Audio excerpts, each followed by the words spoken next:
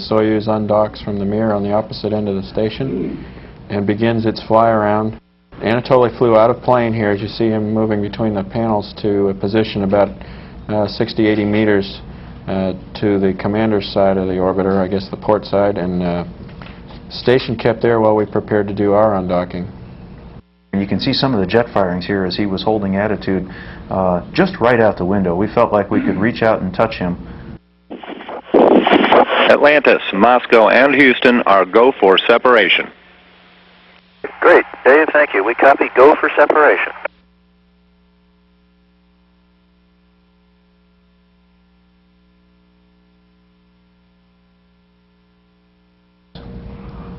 This is a view from the Soyuz looking at us as we do that undocking.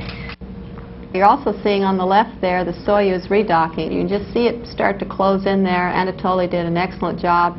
I was in the commander's seat. He flew from the port side to the starboard side of the vehicle and did a very smooth redocking.